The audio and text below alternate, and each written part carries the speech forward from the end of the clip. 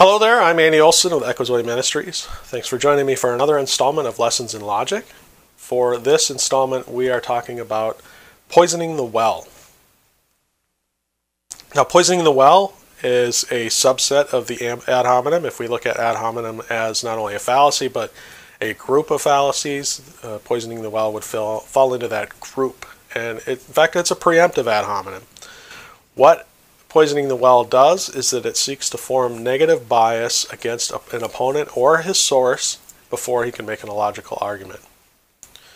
So an example that I have on the screen there, as you see in my materials, is that two people are arguing about the Postal Service. One is pro-Postal Service, one is apparently anti. I don't know if they're trying to privatize or whatnot, but the anti would say, my opponent has been known to cite Benjamin Franklin as a source in support of the U.S. Postal Service. Before he does, you should know that Benjamin Franklin is a known womanizer and philanderer.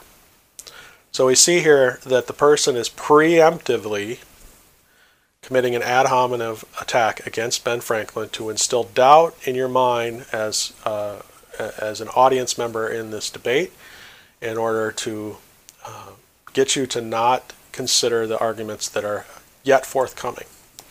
And we see that it is fallacious because it has nothing to do with the Postal Service and it has nothing to do with the person who's arguing on behalf of the Postal Service. It's to attack his source and to attack his source on something that is irrelevant to the discussion.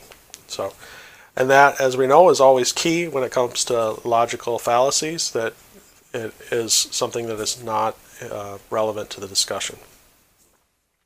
So that's a short one, poisoning the well. It's a subset of ad hominem. And I'm Andy Olson with Echozoe Ministries, and we'll be back soon with another installment of Lessons in Logic.